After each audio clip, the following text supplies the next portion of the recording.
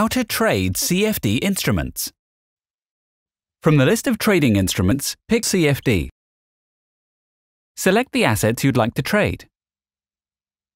Enter the amount of money you're willing to invest. Depending on whether you believe the asset is going to appreciate or depreciate, click Buy or Sell. Click on the Auto Close option to specify the stop loss and take profit price levels. A stop loss restriction automatically closes your trading position when the losses on that trade reach a certain amount. Similarly, a take profit restriction will automatically close your position once a certain amount of profit is made. The position will remain open and active either until the auto close limits are reached or until you decide to close the deal yourself. You can manually close the position whenever you see fit by clicking on the Close button. We wish you a pleasant trading experience.